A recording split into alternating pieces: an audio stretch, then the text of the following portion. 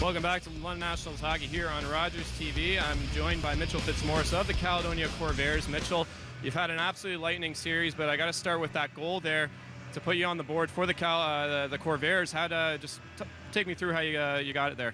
Early penalty there for us. Can't lie to the camera. Honestly, I spun and fired on my backhand. I thought I had a forehand shot, kind of got tangled up with me in the D, and put pucks on net. Good things will happen. That's good puck luck coming your way. Just talking about the whole playoffs, absolutely stellar. Your team has just ripped up through playoffs. You're going for your 20th straight win tonight. No losses so far. We talk about the success on the ice, but is there anything you guys are doing off the ice that's helping you out? Just kind of things away from the rink. We're a tight knit group of guys. Shift by shift, period by period. That's what we've been doing it so far. Way back when you started with Pelham, and now you got a great team with London, and you got to do the same thing, shift by shift, pucks in, pucks out, and off the ice, we're a tight-knit group.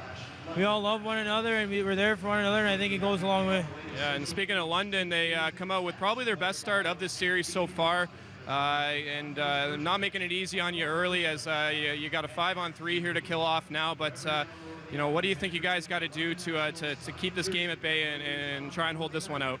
We got to get back to our game. I think we had not a bad start, but not a great start. They're on their deathbed here. They got to win, and we know that, and they're playing hard, and we knew that. They come out hard, and we got to come out hard in the second, kill this one off, and go from there. Thanks, Mitchell. Thank you. That was Mitchell Fitzmorris. We'll have more London Nationals hockey here on Rogers TV when we come back.